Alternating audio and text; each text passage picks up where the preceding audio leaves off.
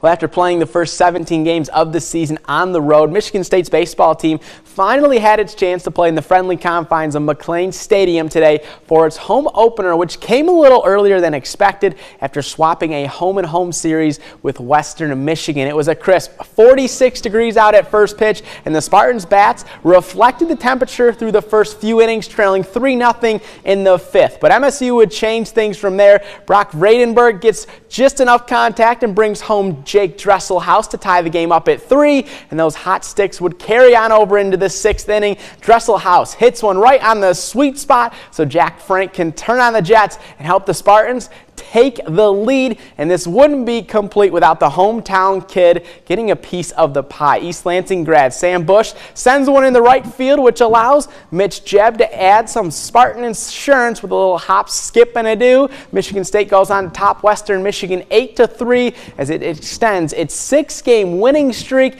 thanks to some scorching bats that have been waiting to pop back at home.